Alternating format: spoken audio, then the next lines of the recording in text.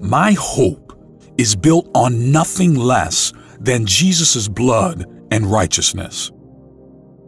Strong faith comes from knowing and believing that Jesus Christ not only rose from the dead, but he defeated the devil. He defeated death, hell, and the grave. Strong faith comes from meditating on God's word. Strong faith is cultivated and developed when you not only read the word of God, but you internalize it. You ponder on it and dwell on it.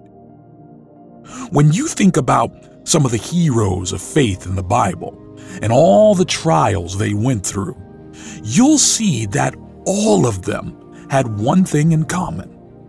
They were unshakable in their faith. They were strong in faith.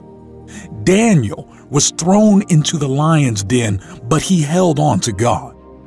Paul and Silas were beaten, chained up, and imprisoned, but they still praised God. Moses stood in front of the Red Sea and called on God.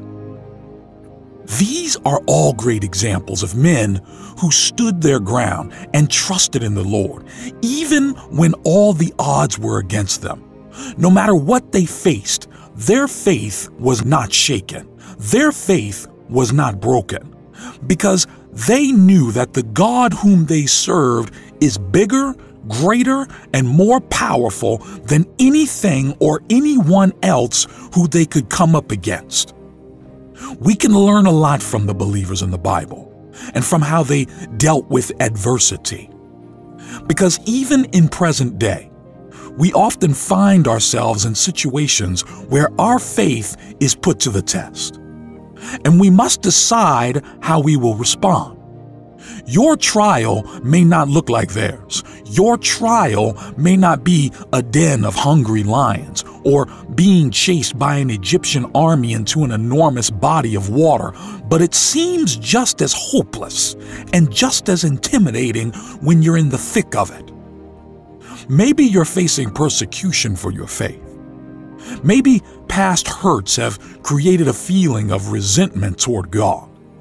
Maybe the enemy is causing you to doubt the goodness of God. No matter what your hardship may be strong in faith. Don't allow yourself to be moved, because as soon as you let go of God's promises, you are bound to get swept up into the madness of this world. Jesus Christ is the only sure foundation in this fickle and ever-changing world. He is our steadfast anchor. Circumstances change. People change. Social norms and public perceptions change. But the Word of God remains true forever. In the book of Matthew, Jesus says, "Heaven and earth will pass away, but my words will not pass away." That's why we can stand confidently in Him. That's why we can cling to Him when we feel like we're slipping away into the chaos of life. And He will rescue us and place our feet back on solid ground. What does it mean to be unshakable in your faith? It doesn't mean never having doubts. It doesn't mean never being afraid. It simply means that when trouble comes our way, we don't panic. We don't lose hope. We don't turn to the world or to ourselves for answers. Instead, we are able to rest in the promises of God. The thing that Daniel and Paul and Moses was that they understood the stakes. They understood that even if nothing went their way, even if they ended up suffering deeply, it would be worth it. Because knowing Jesus was so valuable, so precious to them. Can the same be said for you? Do you treasure Jesus above your own life? Is He worthy? And He wants you to experience abundant life by trusting Him and obeying His word. So when trouble comes your way, stand firm. Be unswayable. Be immovable. Be unshakable. I've been through storms. I've felt pain. I've been hurt. I've asked God, where are you? And even though the storm was hard to go through, it taught me something. It taught me to trust in Jesus. It taught me to pray. It taught me to stand with nothing left but faith, just faith. And like the song says, through it all, I've learned to trust in God. Through it all, I have learned to depend on His word. And guess what? He's never let me down. It's easy to be defined by one moment in life. Some people are defined by a failed relationship, a failed business venture, a divorce even, a career-ending injury. But in the Bible, the devil is called the accuser, and he would love to convince you that because of that one mistake, because of that one failure, because of that one season, you should begin to look down on yourself. But let me tell you that no matter the mistake you've made, God's plan will still prevail. God's will still be done. God knew your end from your beginning. He knew all of your highs and your lows. He numbered your good days to exceed your bad days. You might have failed, but you are not a failure. You might have had some bad choices, but that's not who you are. You might have an issue or two, but you are not your issue. And you see, the enemy, as an accuser, will constantly throw negative labels to try and define you. He'll call you things like an addict, a failure, a loser, a dropout. But the Word of God calls you redeemed. It calls you a chosen generation, a royal priesthood. You are washed and made clean by the blood of Jesus. You are healed by His stripes. You are the head and not the tail. Don't let the devil label you. He does not determine your destiny. Refuse the labels that other people try to stick on you. Never believe the lies of the accuser. You are not defined by your mistakes, but by what God says about you. You are forgiven. You are loved. You are saved by His amazing grace. So move forward. Your mistakes are in the past, and God is in your future. There are times we need to take authority over spiritual forces and be delivered and set free from the oppressive powers of the enemy. Since the beginning of time, the devil's been going around like a roaring lion seeking who he may devour. And I want to make this very clear. Our enemy, the devil, is the accuser of the brethren. He is a liar, the father of lies, in fact. Deception is his game, and he plays it well. Now, what he tries to do is, if he can get you to live in fear, he knows that he has won the battle. And over the years, I have come to know people, some believers even, whose lives were filled with a tormenting and fearful spirit. And I want you to understand that God does not put you in bondage, but fear does. God holds you in pure love, but fear will hold you in bondage. Remember Job? He said, "The thing which I greatly feared is come upon me, and that which I was afraid of is come unto me." If you allow the spirit of fear to take root in your life, it gives birth to a lot of things. To live in fear is like being caught in a snare. It's like a bird caught in a net. And if your life is ruled by fear, you will be held captive in that snare, waiting for something that will never happen to happen. But I've got some good news for you. Can God deliver us from fear? Yes, He can. Can the Lord Jesus give us freedom and peace? Yes, He can. Can the Lord be our shining light, a light that destroys the darkness of fear? Yes, He can. Speak over your life if you're feeling fearful. The Lord is my light and my salvation. Whom shall I fear? The Lord is the strength of my life. Of whom shall I be afraid? So as a child of God, I need to come to the understanding that for me to be an effective servant in God's kingdom, I have to overcome fear. I have to believe what God's word says concerning fear. I have to believe who God says I am.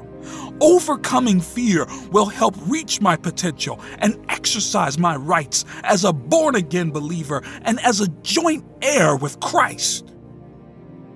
Fear normally starts as a thought that grows and grows until it controls us. This thought can be from anything, but when you dwell on it, when you constantly think of it and relive it, it becomes a spirit of fear.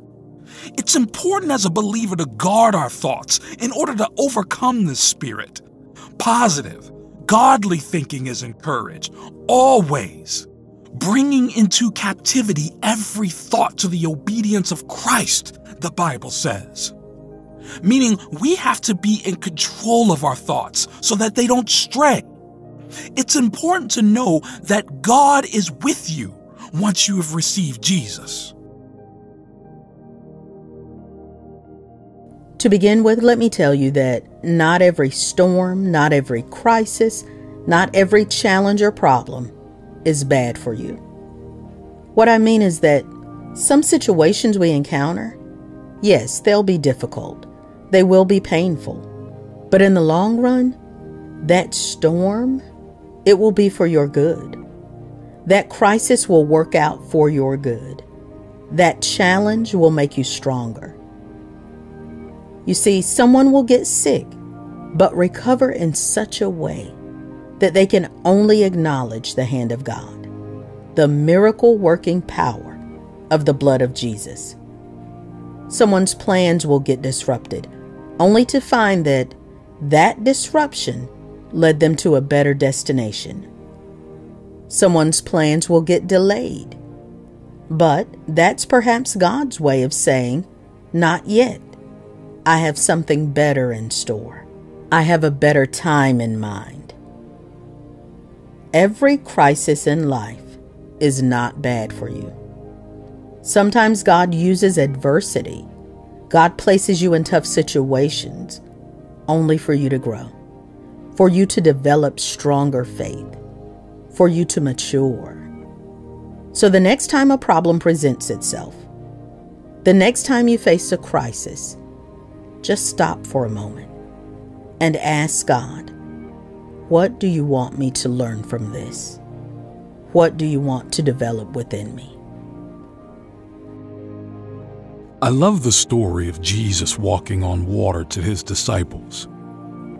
It's a story that tells us what to do when it feels like you're going under. It's a story that we can use as a reference when we come face to face with a ravaging storm in our lives.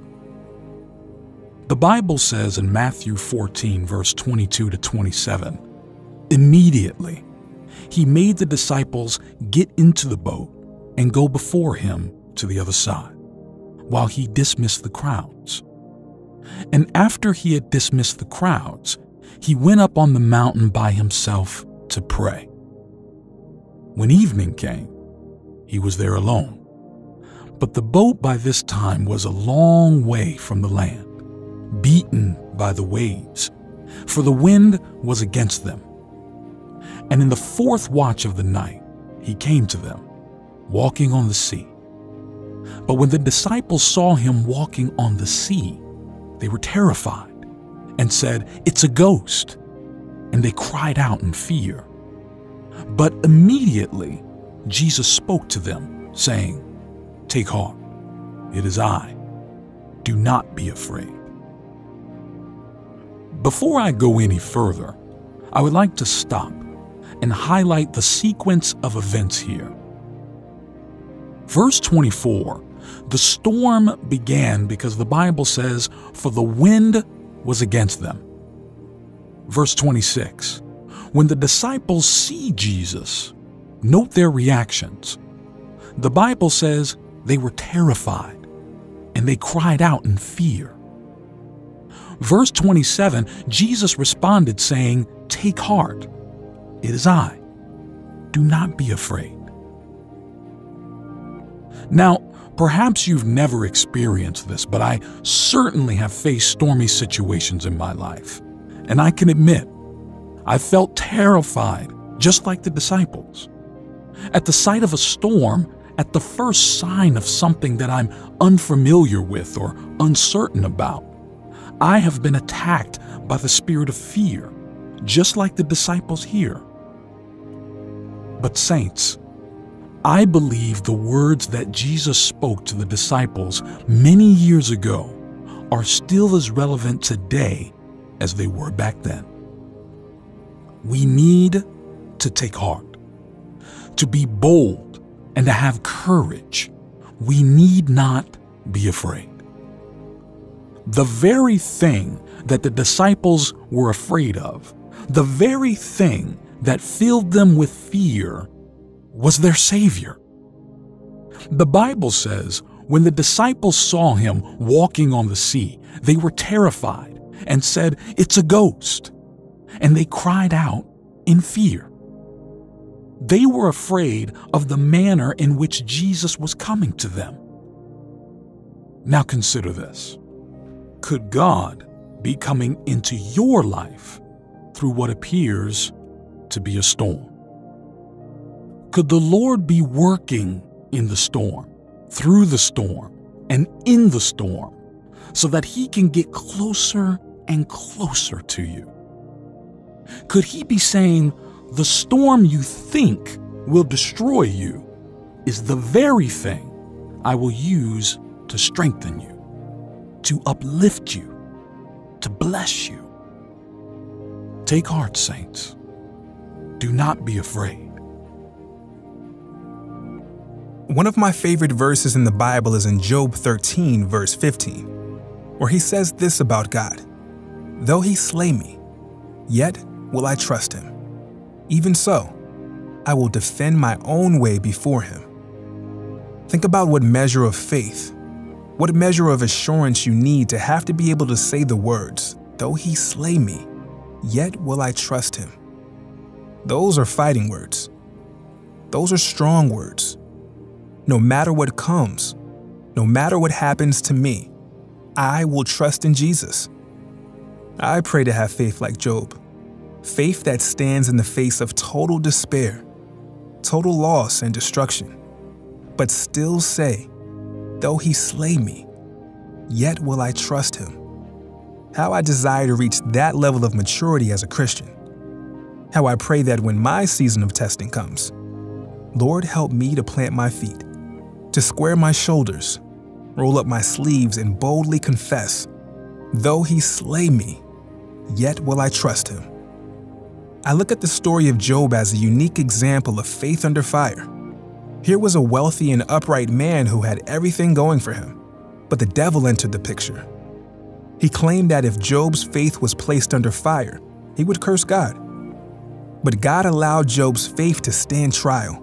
The Lord allowed Job's faith to be tried under fire, so he lost his livestock, he lost his family, and he even lost his health, afflicting him with skin boils or sores. God allowed this to happen in order to test Job and to prove to Satan that Job was a good man, regardless of his circumstances. Job was understandably driven to a very dark place, and many of us can relate. We've been there. We've all been at that point where our faith is tried. We've all been to a place that has left us in some kind of distress. A place where you can feel as though this is completely rock bottom. And Job felt as if life had no meaning. He felt as though life was not worth living anymore. Even his friends judged and condemned him by implying that he was not a godly man and that he deserved what happened to him. Even his wife told him that he should just curse God and die. Talk about feeling truly alone. But I admire Job for ignoring those around him. I admire Job for taking the stance of saying, "Though he slay me, yet will I trust him." Something many of us need to start practicing. Job didn't listen to the naysayers or the discouragers, nor did he take their advice. He remained strong in faith. Although he was feeling down in despair and depression, he remained strong in faith. Although he had so many questions for God, although he didn't fully understand why God had allowed all of this to happen to him, Job still feared the Lord. He still trusted in the Lord. Job still said, "Though he slay me, yet will I trust him." Now, will you have the same approach? Will you have the same stance as Job? Will you remain strong and firm in faith when your faith is under fire? Lately, I've found myself praying for things that you can't buy with money. My prayer request has been, God, give me peace of mind. Lord, take worry and anxiety away. Father, protect me. Protect me every time I leave the house. Protect my health. Protect my home. Every single one of my prayer requests have been for things that money can't buy. And I have been trying to make sense of all the various tests I've encountered, the challenges that have come to meet me head on. But then I have been reminded that Proverbs 19 verse 21 says, "Many are the plans in a person's heart, but it is the Lord's purpose that prevails." So I am coming to understand that my plans will not have any success unless God governs them all. I'd like to encourage you to be bold. Too many Christians are timid and feeble because they don't know the power and authority that they have in Jesus. But may I remind you that Luke chapter 10 verse 19 says, "I have given you authority to trample on snakes and scorpions and to overcome all the power of the enemy. Nothing will harm you." Hold on to this verse. Hold on to this promise and let it stir your spirit. No longer should you be fearful and timid. Jesus Christ has given you authority, the authority to trample on the devil and his demons. He has given us the authority to overcome all power of the enemy. And so I simply want you to know that it is not your portion to be fearful as a child of God. It is not your portion to be a timid Christian. But Jesus Christ, the Lord of Lords and the King of Kings, has said, "I have given you authority to trample on snakes and scorpions and to overcome all the power of the enemy. Nothing will harm you." So let this be the reason that you pray with power. Let this be the reason you pray with boldness. And here's what I want you to do. When you think of power, think of prayer. And when you think of prayer, think of power. More prayer, more power. If you want more power, pray more. Prayer binds us with God. Prayer empowers us to be able to live out Philippians 4 verse 13. "I can do all things through Christ who strengthens me." Life is full of changes and challenges, but God governs them all. We cannot do a thing without God's counsel, having approved it. So now as I begin to not just understand that it's God's plan that governs things and not my plan, I begin to have faith. I begin to have faith that if Jesus can turn the cold heart of a man who used to hunt Christians, if he can turn Saul, the persecutor, to Paul the apostle, then he can change me from being weak in my mind to being strong. He can change me from being just someone on this earth to become someone significant for his kingdom. I begin to have faith because if Jesus discovered a woman at the well and then gave her living water, then he can do it for me too. He can give me more faith instead of fear. He can give me more peace instead of worry, more joy instead of sadness. If Jesus can feel the touch of a desperate believer on the hem of his garment, then surely he can feel my pain. He can feel the weight that I am carrying. God has a plan for your life and a plan for my life. We can abide by his plan, or we can try and go against it and do what we want to do. The problem with doing our own thing or following our own plan is that we will have to face the consequences. And I would rather follow God's plan than do my own thing without God's counsel. So now the question becomes, my plans or God's plans? You see, the thing about faith is we act in faith when there is no guarantee, no certainty. No one knows what kind of life a child will have, yet people continue to have children. No one can know how life with your spouse will turn out, yet we continue to have faith that our relationships will last a lifetime. And here is why it sometimes may be difficult or scary to follow God's plan. Believing in God always requires action before manifestation. Faith acts before it happens. In Exodus 14, verse 16, Moses had to lift up his rod and stretch out his hand over the sea for it to divide. He didn't get to the Red Sea and it was already parted. It took faith and action for him to get there, and it took further action before the miracle happened. Think of the woman with the issue of blood. Did she know she would be healed?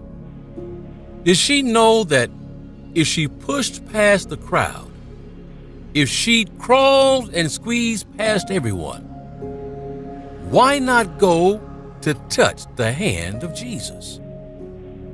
Why just the hem of his garment? She was close enough already. Why not run up and grab Jesus or pull on his garment to get his attention? Well, her faith knew that just the action of touching something on Jesus would be more than enough. Anyone who is speaking the truth will tell you that Jesus Christ is the only way to get to heaven. Anyone who's speaking a lie will tell you things like, God will forgive you regardless of what you do, as long as you love him and you're a good person. That's a lie. But it's a lie with just enough truth to make it sound believable. God will forgive you. That's true. But only if you repent. And to repent is to change, to turn away from sin. And the Bible never mentions anything about good people entering heaven. It's only those who have acknowledged and received Jesus Christ as their Lord and Savior. Only those who receive Jesus, follow Jesus, and obey him will see heaven. You see, anyone who is speaking the truth will tell you that following Jesus Christ will not be easy, but it will be oh so rewarding and fulfilling. More so than anything in this world. But someone telling a lie will tell you that God wants you to simply enjoy life, live carefree and in prosperity. But that's simply not true. You see, it's the truth that following Jesus Christ isn't easy. Do you know why? Because Jesus said these words, "If anyone would come after me, let him deny himself and take up his cross and follow me." Nothing about that says life as a Christian is easy. Denying yourself? Taking up a cross? Do you really know what the cross was symbolic of back in those days? Those listening to Jesus as he spoke these words would have known that the cross was an instrument of Roman torture. The cross was a means of torture and harsh, cruel punishment. But here is Jesus saying, "Take up your cross and follow me." The Christian life isn't an easy one. You have to love those that hate you, bless those that curse you, forgive those that persecute you, You have to be like Christ. Do you know what Christ endured? Do you know how he was rejected, plotted against, spoken against, and viciously opposed? And we are called to be like him? Christian life is not easy. However, the Bible says, 2 Corinthians 1 verse 5, "For as we share abundantly in Christ's sufferings, so through Christ we share abundantly in comfort too." A different translation says, "For just as Christ's sufferings are ours in abundance, as they overflow to his followers, so also our comfort, our reassurance, our encouragement, our consolation is abundant through Christ." It is truly more than enough to endure what we must. Whatever we endure in this life is nowhere near the joy and comfort we'll have in heaven when the Lord takes us in his arms. It's not easy following Christ. That's the truth. But it's so very worth it. And that's also the truth. It's not easy following Christ, but you will have the Holy Spirit to empower you, to help you, to teach and guide you. It's not easy following Christ, but you will gain treasures in heaven if you endure to the end. We need knowledge, people. The knowledge to differentiate the truth from a lie. And I believe that it's so important to know the Word of God. Hosea 4 verse 6, "My people perish because of a lack of knowledge." Really take the time to understand that. A lack of knowledge is what leads to destruction. If you don't know God's Word, if you don't know the truth that is in the Word of God, how will you see through the cloud of deception in this world? How will you survive spiritual warfare? How will you survive spiritual attacks from the devil? Daniel in the Bible is an example of a believer who had knowledge. Daniel prayed to God, but his answer came after 3 weeks of persistent prayer. Daniel didn't stop praying because he knew who he was up against. He didn't stop praying because he knew what he was up against. But so many believers will pray today and stop praying tomorrow, discouraged, dejected, and defeated, thinking God has not answered their prayer. And that's because there is a lack of knowledge that the answer to your prayer may be under attack. Imagine if Daniel stopped praying after 2 weeks. Imagine if he quit after a week. A lack of knowledge is dangerous to a Christian. There is a danger to being spiritually ignorant. A Christian who is unaware of God's Word, a Christian who is unaware of the need for prayer, that is a powerless person. A lack of knowledge can also be in the area of bad things happening. God allowed the devil to touch Job, and in the end, it was all for his glory. But a lack of knowledge would have said to Job, "God has forsaken you." This would never happen if God really loved you. Yet Job was restored to an even better position than before. Another example is Lazarus. God allowed him to die, for his family to grieve. But in the end, it was all for God's glory. But a lack of knowledge would have said, "It's all over for Lazarus. God has left him to die." There are so many examples in the Bible where people of God have demonstrated knowledge and faith by not giving up on God. Even if you were to look at Daniel, he was thrown in the lion's den, but he didn't give up on God. Joseph was betrayed, but he didn't give up on God. Bartimaeus was blind, but he still had the knowledge to know that he should call out to Jesus. In all those situations, these were all men and women of God who were in difficult situations. But by standing strong and standing in faith, they demonstrated knowledge. Knowledge that this pain, this illness, this situation will work out for my good and for God's glory. So don't be too quick to point to the devil all the time. Could it be that God is trying to work in you, through you, and for your good with this problem? But a lack of knowledge thinks every problem is from the devil. Now, don't get me wrong. Some are attacks from the devil. But some things are God ordained. And when we understand that, then your prayer will change. Your perspective will change. You're not just praying for this to just pass, but you are praying for God to accomplish His will.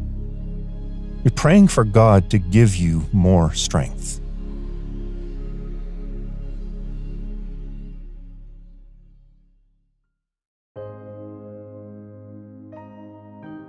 If there's one message that I would want to give you in this season of uncertainty, in this season where fear is prevalent, in this season where the devil is trying to intimidate believers, if I could share with you just one message, it would be this. Now is not the time to give up or throw in the towel. It's not the time for you to throw up your hands and allow yourself to be defeated.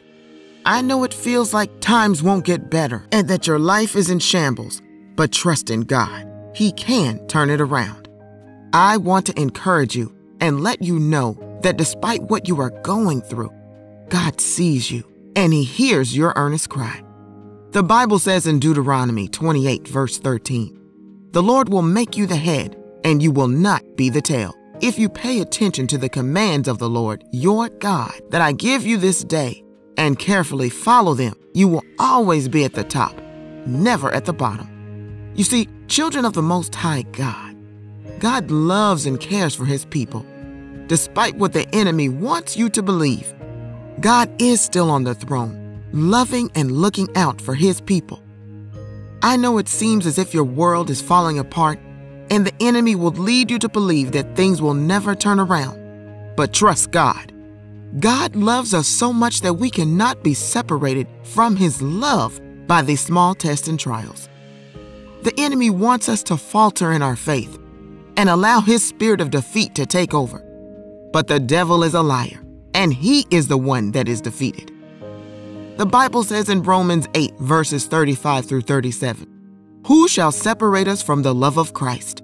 Shall tribulation, or distress, or persecution, or famine, or nakedness, or peril, or sword? As it is written, for your sake we are killed all day long. We are accounted as sheep for the slaughter. Yet in all these things we are more than conquerors through Him who loved us." Did you know that these trials of our faith come to make us strong? Yes, we as people of God must endure hard trials sometimes. We must grow in our faith, people of God. How can we expect to be able to know God and never experience truly knowing God? How can we be witnesses of His excellent mercy and kindness unless we experience it firsthand? How can we say that we love and serve a God that is more than enough if we don't experience His mighty hand of deliverance for ourselves? Just because we are children of the King does not mean that we will walk on a bed of roses. It doesn't mean that we get a get-out-of-jail-free card all the time. Sometimes we must endure hardship as a good soldier. The Bible says in James chapter 1, verses 2 through 4, "My brethren, count it all joy when you fall into various trials, knowing that the testing of your faith produces patience. But let patience have its perfect work, that you may be perfect and complete, lacking nothing." The Lord wants us to be well-rounded. He doesn't want His saints to be spoiled brats. Can you imagine getting everything you wanted all the time? We would never be able to appreciate anything. We would be just like kids that always get what they want and then pitch a fit when we're told no. God does not want us like that. Being children of God does not make us immune to the sufferings of this world. This reminds me of a man in the Bible who feared God and walked uprightly before Him and hated evil.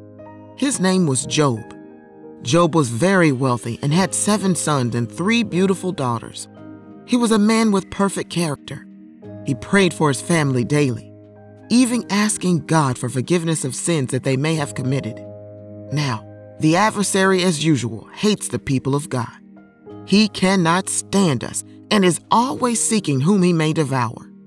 However, God loved Job and even bragged on him to the devil. He said that there was none like Job in all the earth. He was honest, hated evil, and was a man of absolute integrity. So, the devil told God, of course he does. He doesn't serve and fear you for nothing. You put a hedge about him and his house and everything he owns. You even blessed everything he puts his hands to do and made him very wealthy. If you take everything away from him, he will curse you to your face. The Lord told Satan, all right, everything that he has is in your hands now. However, you are not allowed to take his life. Of course, the devil did his absolute worst. All in one day, Job lost his sons and his daughters, servants and cattle. Job couldn't even catch his breath because the bad news kept coming back to back. Do you know what Job did? He got on his knees and worshiped. He blessed the name of the Lord and did not sin or curse God. This made the devil even more angry, so he went to God again and asked could he make Job sick. God allowed it, but told the devil again that he may not take his life. Of course, the devil did his worst and gave Job great boils all over his skin, from the crown of his head to the soles of his feet. It was so bad that even his wife told Job to curse God and die. He looked so awful that even his friends did not recognize him. In all of this, Job said, "Shall we only receive good from God and not bad?" Now, Job, being human, did feel sorry for himself and even cursed the day he was born. But in all of this, he still did not curse God. In the end, despite all that the adversary did to him, God blessed him with double for his trouble. He received more cattle than he had before, had more beautiful children, and all his wealth was increased even more. Sometimes this is just like what happens in our lives. Saints, God knows all and he sees all. Could it be that the Lord is testing your faith? Could it be that the devil sees how much you love God and the Lord himself mentions you by name because of your faithfulness to him? My brothers and sisters, we can do all things through Christ that gives us strength. We are more than conquerors through Christ that loves us. Thank God that he has provided us godly examples of real people in the Bible that have gone through the fire and came out as pure gold. It is because of examples like Job that help give me hope during the testing of my faith. I know what it feels like to go through and feel like, when will it be my turn? Some of you right now are experiencing this very thought. I am here to encourage you and let you know to be of good courage, for God will strengthen your heart. God knows where you are, and he knows when you have suffered long enough. He will not allow you to continue to be on the bottom. He loves you too much. The Bible says that we are the head only and not the tail. We are above only and not beneath. Lift up your head, children of God, because he loves you and he wants to see you succeed. We may have to go through the fire and the flood, but rest assured that he sees you right where you are. Trust God and in his word. Stand firm on the promises of God. The Bible says in Jeremiah 29, verse 11, "For I know the plans I have for you, declares the Lord, plans to prosper you and not to harm you, plans to give you hope and a future." Oh, what blessed assurance. I want you to know that we are not without hope, like the children in the world that do not know God. Your Father in heaven owns the cattle on 1,000 hills. Your Father in heaven sits on the circle of the earth and judges the just and the unjust. The Lord your God is the one who called this earth into being and placed the stars in space. Don't you know the Bible says the wealth of the wicked is stored up for the righteous? We are not without hope, people of God. Jesus loves you and cares for you. He wants to see his people prosper. It gives him joy when we are happy. Yes, we may have to cry sometimes, but trouble does not last always. So lift up your heads, saints of the Most High God. The best is yet to come. Don't give up.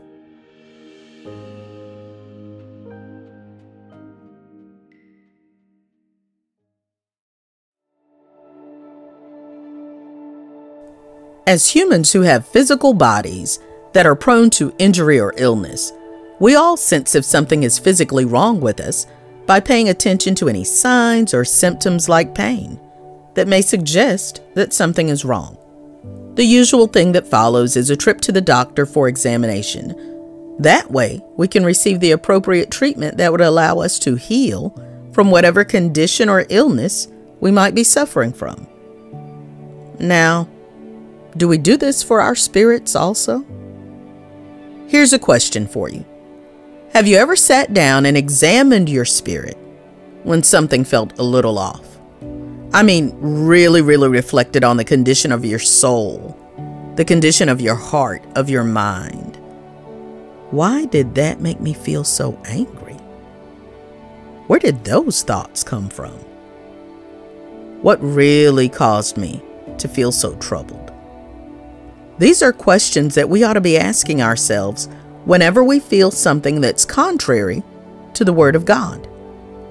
Sometimes as Christians, we seem to live our lives as if all is well, and some of us can actually convince ourselves that we're happy. However, if we actually pay attention to what is happening on a deeper level, we would soon realize that there are all sorts of issues that need to be dealt with. Issues that cause spiritual infirmity. All of us should be sensitive to the signs in our lives that tell us we need healing. These signs manifest themselves in different ways. If we are objective, if we're honest, and if we truly examine ourselves against the standard of the Word of God, we'd begin to pick out, oh, I have a heart issue. Someone hurt me and now I feel entitled to sympathy or attention. True reflection is when you sit down and notice, I have a mind issue. My thoughts right now are dirty and impure. And then as you dig a little deeper, you find that they are impure and dirty because you're spending so much time listening to music that talks of making love, having sex, and all kinds of things. That's what you're feeding your mind. And what you feed will grow. And as it grows, it becomes an issue.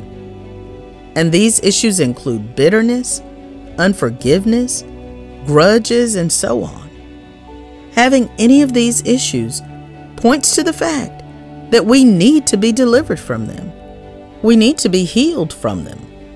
You see, without inviting the Lord in for deliverance or healing, we are unable to mature or grow spiritually because we are stuck in a place of affliction and cannot possibly have joy in its true sense, as Christ commands us to.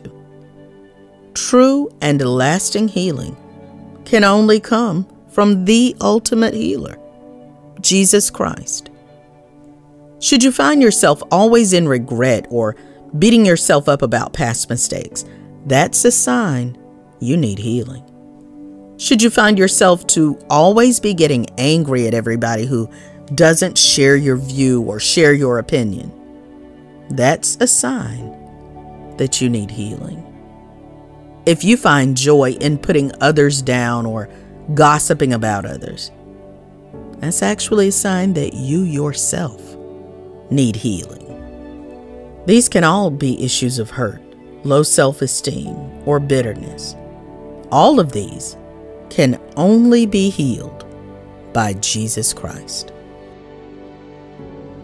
Oftentimes, when you find someone who can't forgive, someone who won't forgive, that person usually has wounds or scars that have been left unattended. Unforgiveness is a sign that a person needs healing in one or more areas in their own life. During Jesus' ministry, one of the main points he focused on was forgiveness. He taught his followers to pray by saying, "Forgive us our trespasses as we forgive those who trespassed against us. And so now for us as believers, we can be certain that forgiving others is not just something we can choose to do. It is something we must do. And it would be disobedient to God if we were to be unforgiving towards others. But to what extent does God want us to forgive? How many times? Well, Peter asked Jesus the same question in Matthew 18, verse 21 to 22, which says, "Then Peter came up and said to him, 'Lord, how often will my brother sin against me, and I forgive him? As many as 7 times?' Jesus said to him, 'I do not say to you 7 times, but 70 times 7. Now you might be thinking, why is God so insistent that we forgive people who hurt us? Why so many times, Lord? 77 times? If they did it the first time, okay. But if they kept hurting me, why do I have to keep forgiving? Does the Lord not care about our pain? However, let me tell you, God wanting us to forgive is all about how much He cares for us.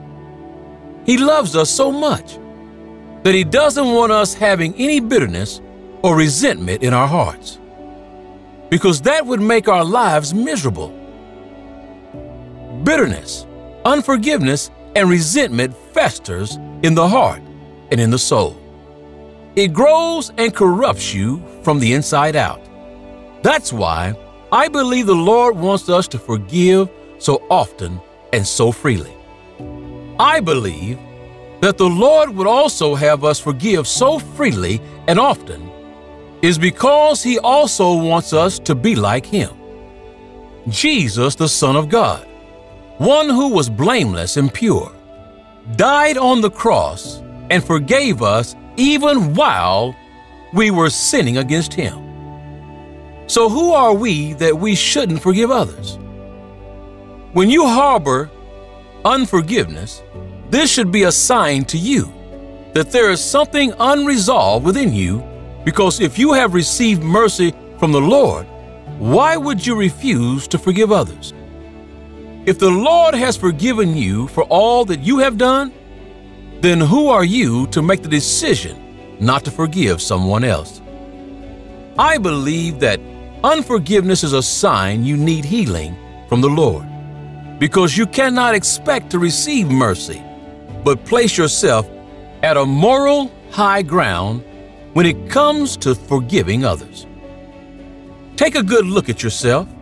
Is there anything in your life that is an indication that you need healing?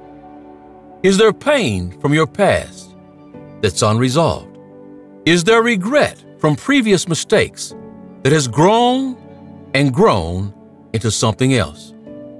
Only the power of the blood of Jesus Christ can give you true and lasting healing. James chapter 1 verse 22 to 25 says, "But be doers of the word, and not hearers only, deceiving yourselves. For if anyone is a hearer of the word and not a doer, he is like a man who looks intently at his natural face in a mirror. For he looks at himself and goes away and at once forgets what he was like. But the one who looks into the perfect law, the law of liberty, and perseveres, being no hearer who forgets, but a doer who acts, he will be blessed in his doing." The challenge is to be a doer of the word, rather than just hearing about God's word. Saints, when we go before God with a heart humbled and surrendered, that's where transformation can take place in His presence. It's a place where we can be honest about what we're lacking and where we need to improve.